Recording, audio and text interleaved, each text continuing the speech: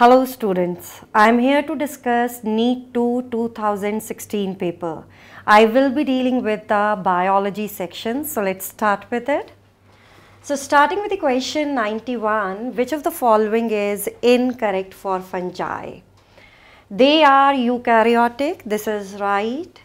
All fungi possess a purely cellulosic wall, this is wrong. So these are the 5 classes of the fungi. So if we look into these 5 classes, only in the Oomycetes there is presence of cellulosic cell wall, and in rest of the classes there is presence of cell wall which is made up of chitin. So this option is wrong. We can also see rest of the options here. They are heterotrophic, right.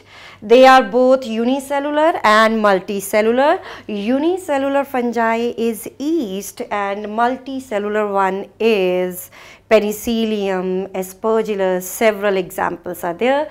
So out of the 4 options, the one which is wrong, that is option number 2. So let's move on to the question number 92 here.